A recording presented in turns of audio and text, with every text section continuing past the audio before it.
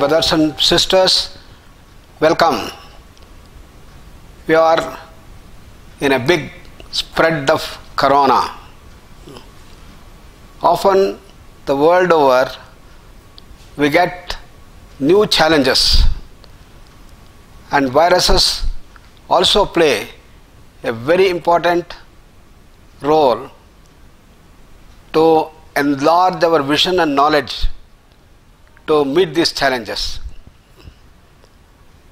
New Corona, the name given to this virus, is because it has got something like corona around that. And it's one of the biggest viruses. Normally, we have viruses size varying from 004 to about 0.1 micron. That is the size. But this corona is 0.125 micron in the size. So it's one of the biggest viruses that we have seen, a new virus. Whether it is created by nature or it has been artificially made and made to spread is yet to be known. While some people opine that as in our search of new dimensions of creating, we might have created this, and the spread is phenomenal. But we have many viruses and we don't have a real solution to these viruses, but they are not devastating. But this new virus that has come, we have yet to find an antidote, a preventive. And there are countries which are working on that to get the vaccines for them and also the antidose to increase our antibodies.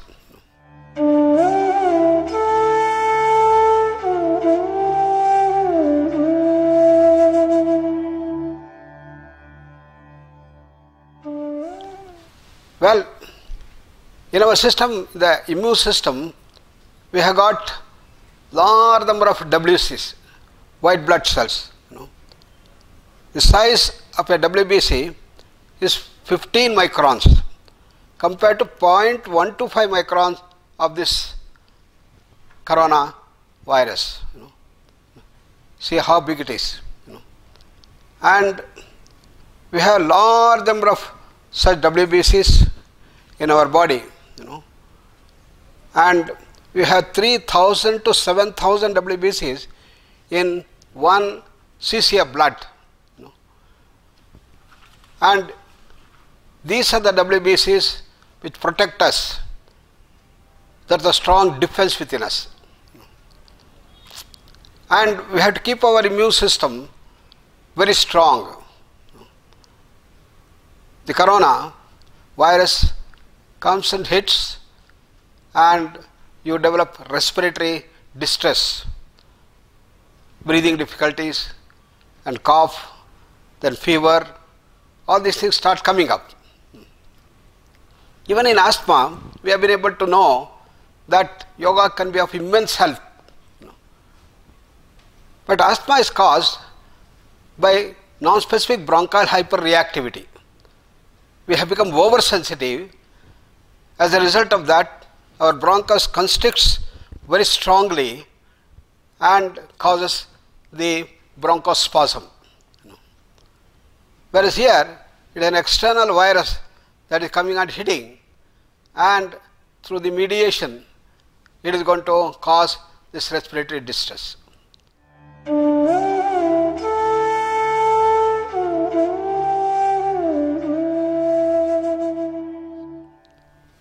What is the solution?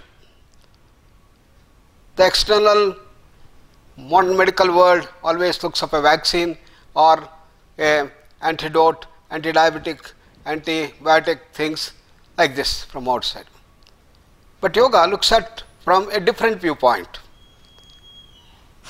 First is symptomatic relief. When you have breathing distress, when you have symptoms of fever, when you have symptoms of shallow breathing, what should be done?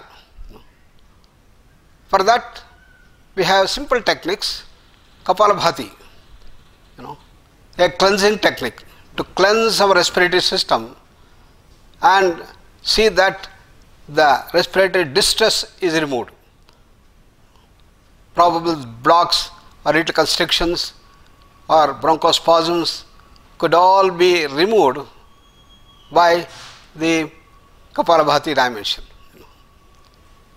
And then we have the slow breathing dimension of pranayama, which will help us to remove these dimensions of respiratory disease. This is what we have found in bronchial asthma.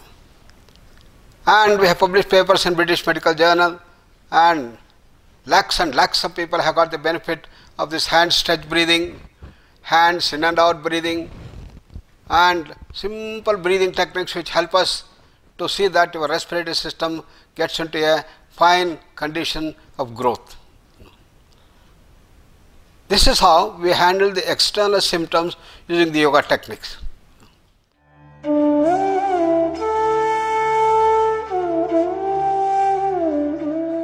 We have to look at the root cause of the disease, that is, our immune system should handle these viruses.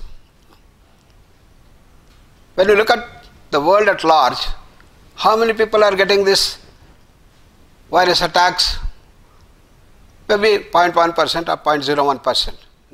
Even in China, out of the 82,000 people who got infected, what is the percentage you can calculate? And why do the remaining people do not get infected? Probably our immune system is very strong. Even if these viruses come, our WBC can smash them out. So this is what we have to do. We keep our immune system very strong. And strong immune system with larger number of WBCs and strengthened WBCs could solve this problem. It's a great preventive. So in yoga, the prevention is better than cure is the dictum. So we start relaxing the whole system so that the immune system becomes very strong. Stress has an immunosuppressant factor and the immune system gets into a weakling. So by deep relaxation, we will be able to strengthen the immune system, which can combat the viruses from outside, infection from outside, and many other NCDs. So what we have to do is give very deep relaxation. Slow pranayama will help, but there are techniques of very deep relaxation.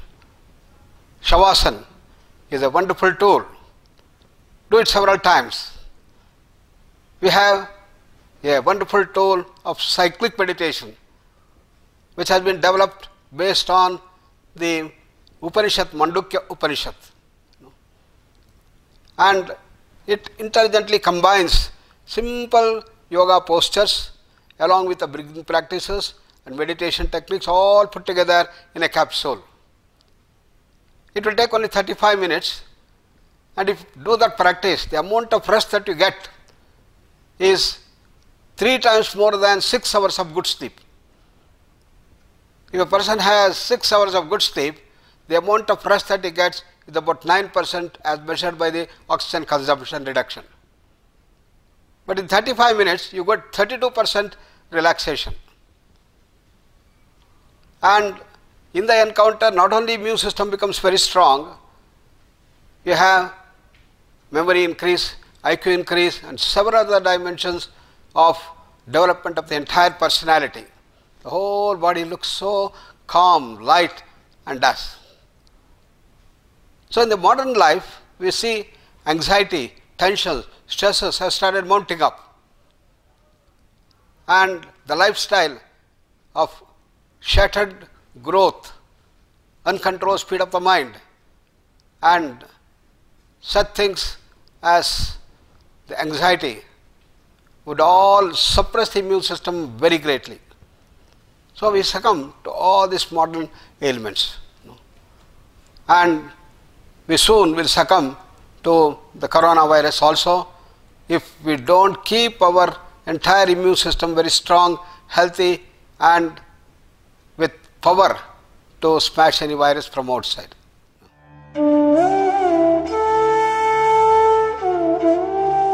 So therefore yoga works on two fronts. To summarize, number one is to release the symptoms if you have symptoms of the corona attack.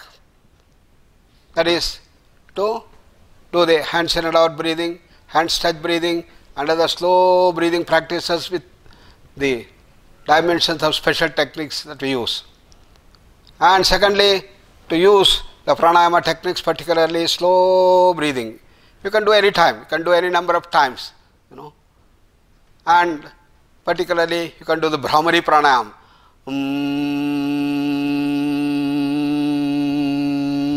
And start working to increase the slowness of breath, which is the key essence of pranayama.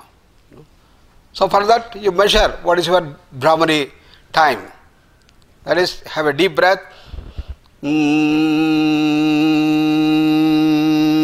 find out how many seconds you will be able to do that. If it is 15 seconds, work on our breathing to increase it to 20 seconds, 25 seconds, 30 seconds. 30 seconds if you do, you will have a wonderful growth. Probably it will be the biggest preventive. Then every day in the evening, before you take dinner, whatever time you take, half an hour of cyclic meditation. And that will give a very deep rest to the system and will strengthen the immune system to not only normalcy but with higher strength. And thousands of people have got the benefit of the cyclic meditation for leading a life of prevention, promotion of positive health, rejuvenation, and be free from all such external attacks and also the internal challenges that we all face through the NCDs. Therefore, in this age, in these years, in these days of the challenges that we are facing around the globe, what yoga tells us is to spend more time for the practice of yoga. Everyday practice of yoga in the morning, in the evening, and throughout the day by dealing with our breathing practices and relaxation will help us to combat this disease very effectively. And this is the message that we have for all of us by our ancient seers, and let us work on that. Take this as an opportunity to build yoga to our life as a science of holistic living and not just as a set of few asanas. And this is what is propagated by our Prime Minister, by the International Day of Yoga, which has started spreading all over the globe. And we wish you all the best. Thank you.